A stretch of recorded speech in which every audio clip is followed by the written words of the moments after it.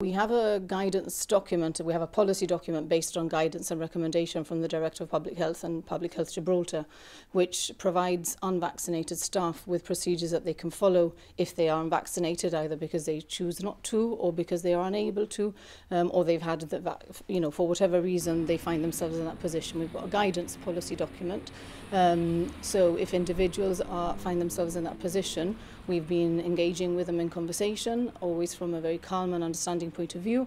and then trying our best to exercise our duty to safeguard the pupils in the building and our other work colleagues by then redeploying them if necessary, if they are unable to comply with what the policy document outlines. So we have redeployed on a short-term measure, hopefully, a very small number of individuals to alternative places of work up until such point that the current recommendations and guidance that the Director of Public Health has issued changes.